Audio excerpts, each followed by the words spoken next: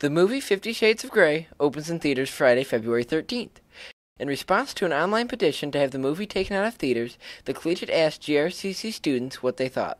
To go, like, once you buy the ticket, it's like a personal choice. Like her, if you're like her, I wouldn't go to see the movie because you know what it's about, even if you never read the book like us. So boycotting it seems kind of unnecessary.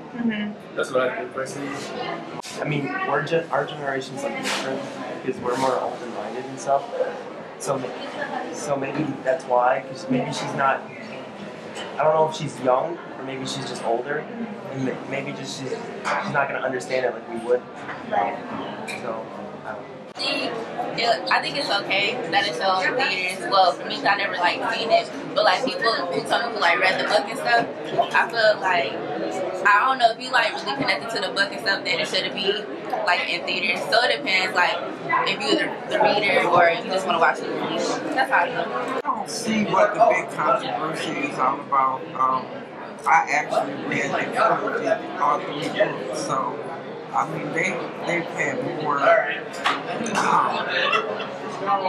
I'm just gonna say there's worse movies in theaters than 50 Shades of Grey can ever be. I think that it's the viewer's choice. I mean, they give you a rating, you know what's going to be in it. So if you want to go see it, it's your choice. I'm sure they can be good about it.